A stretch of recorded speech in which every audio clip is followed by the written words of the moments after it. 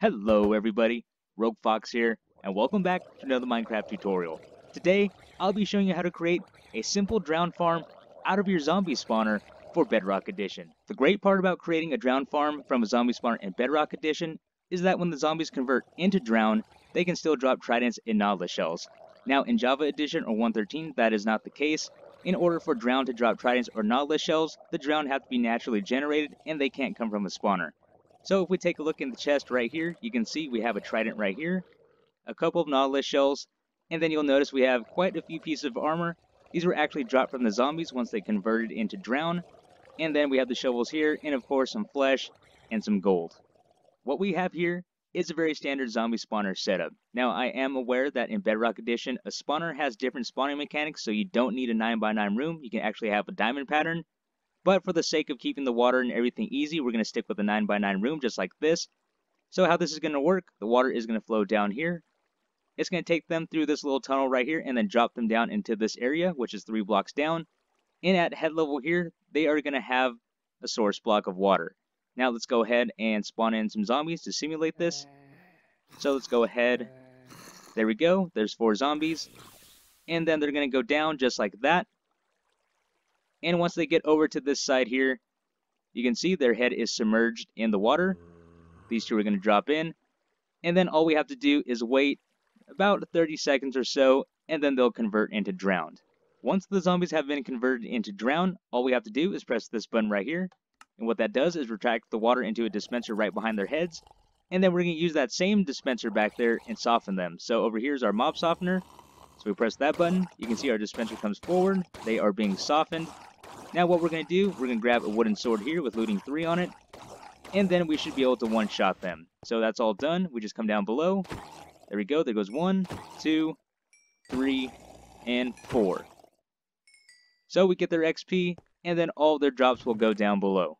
Another perk about this farm is that if you don't want them to turn into drown, you don't have to have them turn into drown. So all you have to do is keep the water off and let the zombies fall in, and you still have a regular zombie spawner.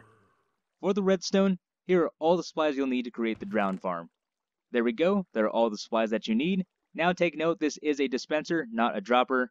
As always, if you want to pause the video, go ahead and do that, grab your supplies, and then we'll jump right into the build. Before we get started, let's go over our measurements for the spawner room. As I mentioned, we will be using a 9x9 area. So what we have here is 2 blocks above our spawner like this, and then we have our ceiling. Now, this 2-block gap allows us to have zombies spawn right here, so their feet can spawn right here. This gives them the height they need, so they can spawn out here and drop down. And then we also want to create our 9x9 room, so we come 4 blocks out from each side of the spawner, just like that. And the same goes for this side here, and then this side here as well. And then down below, what we're going to do is come down 4 blocks. So under the spawner, we go 1, 2, 3, 4, and then we have our floor level right down there. And there we go, those are the measurements for our spawner room. What we want to do first is place in our water sources. So after you decide which side you would like them to flow down, go ahead and grab your bucket of water. Come to the back corners here, and on the 2nd block up, place down a source of water there, and then a source of water there. That's going to flow down and create this triangle pattern that you see right here. Now all we have to do is go ahead and knock these blocks out just like this.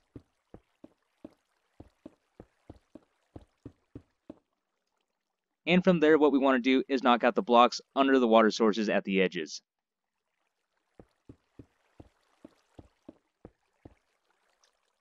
There we go, all the water will flow down, and from here all we do is dig 3 blocks back just like this, and our water is going to flow forward, and once we have that done, this is going to be the edge right here where we're going to drop them down. From here, we can place in our mob softener. So on the block we just ended on, come 1 block back like this, come underneath and place your sticky piston facing forward just like that. Grab your dispenser and place it facing forward so these 2 blocks are nice and flush. To wire up the softener, what we want to do is come back here, place a block behind the sticky piston like that. Temporary block right there, and then we want to come 4 blocks out just like this. Come 4 blocks back in, and then add 1 more block right there. Now what we want to do is come down and out a block just like this, and then 1 more, so this is lined up with our dispenser here. Now get your redstone dust, place redstone dust right there. A repeater running into this block right there. Redstone dust right here along the side of this back block. Now grab your comparators. We want to place 1, 2, 3 comparators out like that. On these back blocks, go ahead and place down redstone dust. Get your comparators once again, and then bring them forward like that into the back of this block.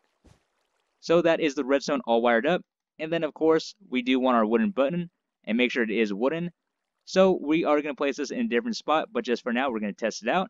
So we press it, and there we go, we have our mob softener. Before we set up our dispenser with the water, we need to take care of the front first. So what we need to do is come 2 blocks under just like this. We can go ahead and knock this button out, that was temporary. And then we can run blocks all the way up just like this. Come across, run blocks up this side. We can go ahead and put our wooden button back. So go ahead and place it right there, so it's just above the redstone like that. And then we can get our stone button, place a stone button right there. And then place a stone button right here. That's going to contain the water on the inside from flowing down and out. Now, from the stone button, what we want to do is place a block just like that with redstone dust. And then go ahead and throw your bucket of water inside. And that is all set up. But of course, we do need to keep it from flowing out. So go ahead and place glass right there and come up just like this. And there we go, that is all done. So if we press this, our water is dispensed, and then it stays in place. From this point, we can go ahead and place in our collection system. So right under this block, go ahead and place 2 chests out in this direction like that. And then we want to replace this block with a hopper. So go ahead and remove that block and place a hopper into the top of the chest like that. And then let's go ahead and place in our floor. Now what I choose to do personally is have a slab right down here against the chest. That way I can step down and look up. Now what we also need to do is place a slab under that glass block right there to protect us from any baby zombies so they don't come out. So we can go ahead and step down like that, and then we have access to both buttons here, as well as the drowned or zombies. And of course, we do need to place in our mob stopper. So that is very easy. All we need to do is come into our stream here, on this last block where the water is, 2 blocks up, go ahead and knock that block out and place a piston facing forward. Grab your lever, come to the other side of the block with the piston, so right there. And that is all set up. So if we flip the lever, that's going to extend the piston, and then that's going to keep our mobs from falling down into the chamber below. Now, our drown farm is completed. We are giving this a test run. So down below, there are the drowned, and you can see the zombies that drop their armor once they converted. That's just floating around right there. And then we have the stopper keeping our zombies back up top. Now all we do, so if anything fell in, so they did drop a couple pieces of armor in there in a shovel. So remember, to run this, all we need to do is flip the water off like that. I'm sure more armor fell in. Yep, there it is. And then we go ahead and activate our softener. Now the reason why we turn the water off first is because if we activate the softener and it pushes forward, that's going to take away our water source and it's going to be there no longer.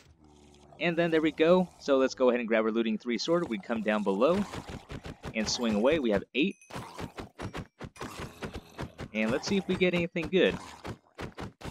So we have their armor, we saw that shovel, and then if we take a look down below, there is a Trident and a Nautilus Shell. So there we go, that works. And then of course, to run this again, let's turn our water back on, and then we open up our stopper there, let them come down, and then we let the next batch of zombies convert into drowned. For those of you who want to see the drowned farm in a survival setting, this is the one I made in my survival series, and the one that the tutorial is based off of. So right here we have the same exact design. We have our water stream coming from our spawner back there. There's our mob stopper. There is our redstone, so if we actually go back here and knock this out, you can see there's our mob softener right there. We can tuck this away behind our walls to make everything look nice. And we have the redstone over here that's powering our dispenser.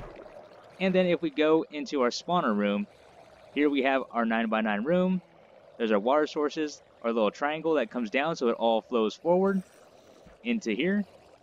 And then down below, since I had been collecting in my survival series, we do have loot down below. So you can see here, I do have some tridents, I have some gold armor, some gold, 9 Nautilus shells, and of course some zombie flesh, and then a potato. And that's one thing to mention, zombie villagers will not convert into drown. And there you have it everyone, a simple drown farm created from a zombie spawner for Bedrock Edition. This is the end of our tutorial. I really hope you guys enjoyed. This has been Rogue Fox, and I'm out. I'll see you later.